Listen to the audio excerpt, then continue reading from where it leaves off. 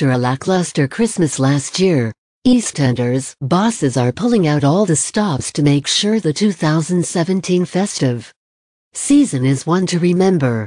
Max Browning will be taking center stage as his revenge storyline reaches an explosive climax. Following a year of secrets, lies and surprises.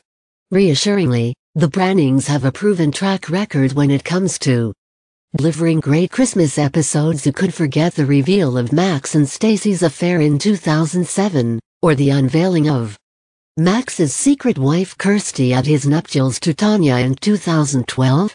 So hopes are high for this year, with Max's life set in unravel in the weeks leading up to Christmas, when his involvement with Wilmot Brown and his family are laid bare to all Walford's residents. He finds himself outcast and desperate. But bosses have said the events that follow will change Albert Square forever, after they released the first set of spoilers from the festive installments. It's not set to be a happy Christmas for the Carters either, as the fallout from the sale of the Vic's freehold comes back to haunt them, placing Mick in danger of losing his freedom. But how will it all play out? Here are all the questions and theories we have. Will Max kill Ian and Phil? Having become increasingly unhinged after being cast out by all that he has wronged, Max tries to take matters into his own hands as he tries to claw his way out of the impossible situation he's made for himself. Unfortunately for Ian Beale and Phil Mitchell, he seems to have murder on his mind, as he looks to wreak his final revenge for his wrongful imprisonment. For Lucy Beale's murder, will he go through with it?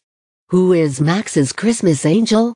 With his relationship with Fee Browning likely to be exposed when his involvement with Wilmot Brown is laid bare for the residents, it is likely Carmel Kazemi will be giving Max the old ho-ho.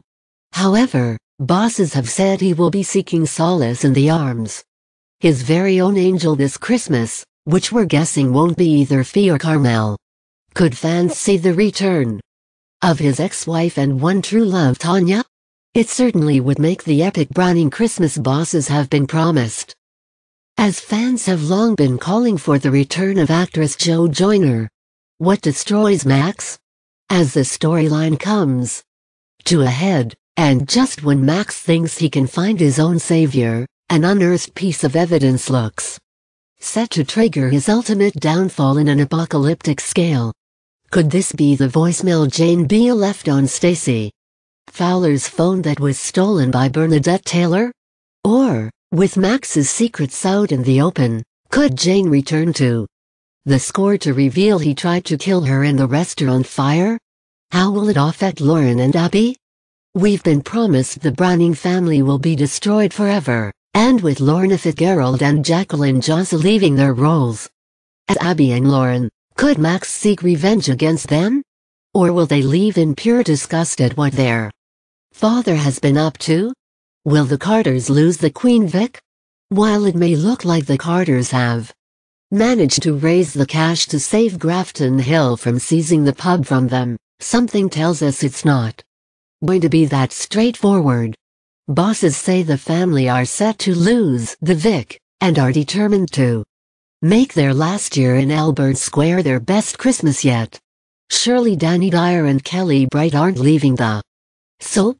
The couple will also throw everything into renewing their wedding vows, but their plans could be thrown into doubt thanks to his involvement with a mystery newcomer, which brings us to, who is this Aidan McGuire? Phil Mitchell's former cellmate is introduced in the coming weeks and soon becomes involved in a scheme with him and Vincent Hubbard. However, desperate for cash, Mick also finds himself embroiled when he approaches him about a job that could be the answer to all his problems. We've been warned that if Aidan is crossed that he will be hanging their baubles on the Christmas tree, so what really is his game, and can he be trusted? Will Mick go to prison? Desperate to keep a roof over his family's head, Mick takes a huge risk that comes with deadly consequences. Has he just bought himself a ticket for a stay at Her Majesty's pleasure? How will Wilmot Brown and his family be taken down? We know that Max is set to get his comeuppance, but what about those he has been conspiring with? Well, in an interview with Radio Times, the soap's creative director, John York, has promised Wilmot Brown and his crew will get what's coming to them too. The Browning family and their wider clan will be at the heart of the drama, as all of those involved in the plot to buy up and build over Albert Square get their spectacular comeuppance, he said. Will Kathy Beale play a part in taking her rapist and his family down, or will the dodgy way they have been acquiring properties on Albert Square come back to haunt them? One thing that is certain is that Lisa Faulkner is leaving her role as Fee Browning, so we'd imagine the writing is on the wall for the rest of the clan once justice is served. Catch up on all the latest soap news and spoilers here.